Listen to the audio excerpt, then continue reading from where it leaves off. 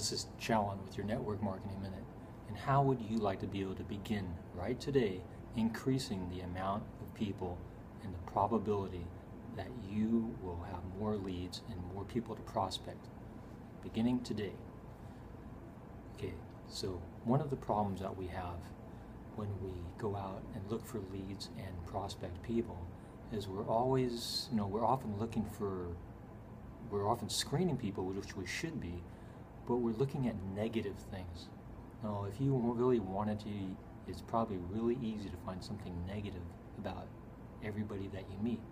And if you're going to find negative things, most likely you're going to be less likely to prospect that person.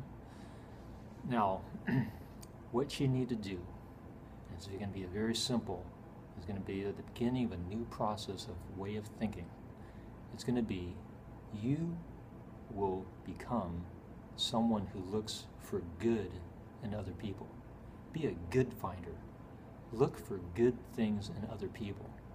And when you begin to become a master at looking at good things in other people, it's the things that are worthy of giving a compliment, something that's noteworthy, they're doing a good job at doing something positive, and you start looking at being able to see positives of everybody that you meet, you will be more likely and more willing to approach that person. And not only that, your attitude will show to the other person in a positive way, so you'll be able to gain rapport that much faster. Now the real secret of this is this. The real secret is that you have to become a goodness finder within yourself first. You need to begin looking for the goodness in yourself almost before you can start seeing the goodness in other people. I mean, they can happen at the same time, but I think that you cannot truly, sincerely look for the goodness in other people until you really start realizing the goodness within yourself. Now really think about it. I'm sure that if I was able to sit with you right now and have a short talk with you, I'm sure I could find some goodness in you. And you need to see that in yourself. So once you have this sort of harmony, this looking at yourself in a good way, you'll be able to see goodness in other people. I can almost guarantee it.